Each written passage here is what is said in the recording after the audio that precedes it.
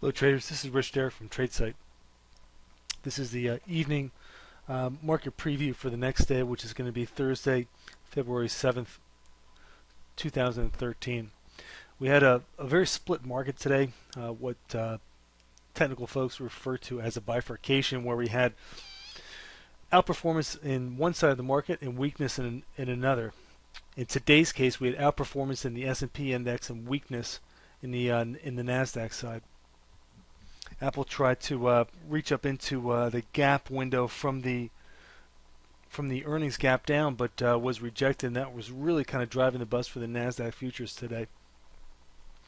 And while they did have some fits and starts, they wound it up closing lower on the day by 12 handles.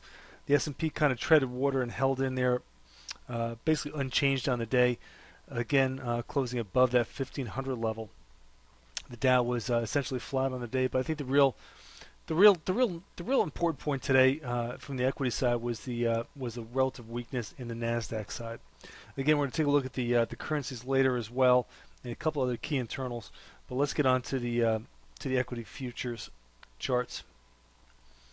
All right, now here's a look at the ES futures. Still just kind of gaming the area of 1500 on the GAN box here, which is that 8/8 level. Still above the 10 EMA. We're actually recorded pretty much about the same settlement up here that we have for 3 sessions now. Here's 1, here's 2, here's 3. So this is definitely a big area of interest, just above 1500. The bulls will be happy to see that we're still closing above 1500. We haven't broken trend. Maybe we're just pausing here and waiting to push higher into this more overbought territory. But we're still going to take this one candle at a time. The high water mark for the year to date is definitely going to be the area to watch, right around 1514. So keep an eye on that going forward tomorrow. As far as the NQ charts go, here's a look at the NQs, and you can see that we're really nothing new to report here, other than we're still boxed up. We had a pretty good drop 2 days ago, the strong up day, and then today was kind of just a measuring off day. And as you can see, we closed within the real body of the first day of the year, so there's really nothing new to report here until we leave this area. The only real technical feature is that very subtly we're loading even more power and more energy into this pattern, because this pattern of consolidation has been protracted by yet another day. All right, now here's our multi-sector chart. You can see that did have a little bit of a pause here in the biotech index, the biotechs, the BTK. Not really doing too much today. A little bit of a rise here, very subtly, in the BKX. Kind of just really just not too much to learn from this chart, other than the XAU is still continuing to climb, just very gradually here off this low. Still very oversold, and still full of oversold energy that could be released to the upside if the opportunity presents itself. Digging a little deeper into the market internals, the NDX XPX cross matched the previous low, so that's another indication of relative weakness that's been for quite some time now in this key cross and in this relationship in the market. Did not break to a new low, small plus for the bulls, but definitely something that the bears could pounce on and really take advantage of if we start to make a new leg down here and start to pick up back to this downside trend. Here's a look at the 10-day trend, the 10-day arms.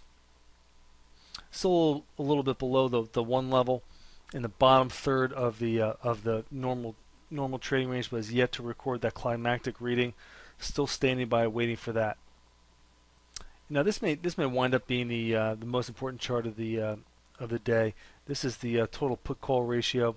Put-call ratio is something that we use as a contrary indicator, looking for climactic activity. And you can see here that according to this reading, we've now recorded a new low close on the year.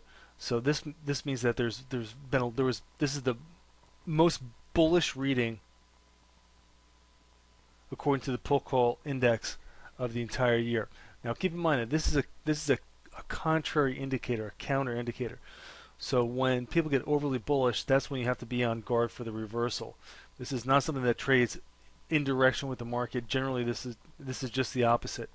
When you're getting overly bullish readings, that means you're getting more and more overbought and closer to an inflection point on the downside. The real key inflection point is when you get around this 0.5 area. We're still quite a ways from that, but we are making progress in that direction, and we have recorded a new low close on the year. Now, one of our other key intramarkets that we've been following has also recorded what could be a problem for the market, and definitely something that has potentially very negative implications if this condition persists. We had fairly weak trading today in the oil services index. That's the OSX. It was lower on the day and much weaker than the overall market. This definitely underperformed the overall crude futures, and so what we're seeing now is we're starting to see a roll down in the oil stocks themselves, which usually precedes a roll down in crude. A market that's generally got a very firm bid under it at this point in the cycle should have rising energy prices and also rising energy stock prices. This is going to be a relationship here that we need to watch, and if this condition persists, this indicates that that's not going to happen, but we're going to have declining energy prices and also declining underlying energy stock prices. There's one little positive divergence. Let me flip to the daily chart here. The SOX index did outperform the NDX today. The SOX was up on the day and outperformed the NDX. So this made a new high on this move. That is a bullish development. This little mini breakout is still expanding the range to the upside. So that's very positive for the Nasdaq. If this trend continues, this will really buffer the Nasdaq if we can pick up some more relative momentum here. So definitely keep an eye on this. This is really one of the only things I saw today, looking over all the charts and relationships, that really was particularly positive. All right, now on to some of the individual sectors. The XAL was definitely the strongest sector of the day, up 1 3/4%. Taking a little bit of a bounce here off this pullback. We traveled basically from the 8/8 level down to the 7/8 level, found support there, and are hooking back up into that 8/8 level at 50. We came up a little bit short of that ultimate seeker countdown exhaustion warning. We only got the bar 7 of the 13 required for a signal, so we'll definitely keep an eye on this. That could definitely happen here as we kind of push higher and try and get into these overbought areas on the chart. Here's the XAU, which also outperformed the broad market. It's still negative by all measures. Still just kind of hovering here above the 0/8 level. It's still kind of contained here and trapped below the 10 EMA. So I'll tell you what, if you don't believe that the 10 EMA is important, take a look at the touches here on this chart. It's a high water mark of this bounce on this day. Same here yesterday and also today. So the 10 EMA is definitely something that you should have on all time frame charts all the way down to 15 minutes. Here's the banking index. The BKX did make a new nominal high today. It was a fairly narrow range day, but it did definitely outperform the broad market by a little bit, and certainly the Nasdaq up at 7/8 here. And I remember the 8/8 level of 56.25 is the next target, and is definitely going to be a big level and would be fairly extended in this low beta index if it gets there. Okay, here's the SOX index bumping up against the +2/8 level. Definitely one of the better performers on the day, and definitely the strongest performer out of the Nasdaq patch. Right up at the 2/8. This doesn't necessarily change the trend, but if it does force the frame shift, that's going to be notable and something that we'll be watching the next couple of days here. So we'll close above the 2/8 level here on the GAN box would force a frame shift, widen out these levels, and potentially give it some more room to the upside. Now the BTK tried new higher prices, but ultimately was rejected. Did sweep above the prior high, ultimately settled right at it.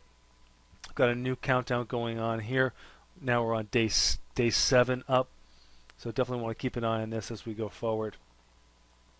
And finally, here's the OSX. The OSX actually recouped a really pretty good drop. Took it all the way down to the 7/8 level, which was more than a 1-week low. Ultimately to close just above, just kind of in the area where it opened. It was lower on the day for sure, but it did recoup that level. And a lot of times when you see these stocks hit this 8/8 level, you'll either see them consolidate or retrace to some degree. And of course, the retracements can always turn into much more than that. But for right now, we've got this little potential hammer here.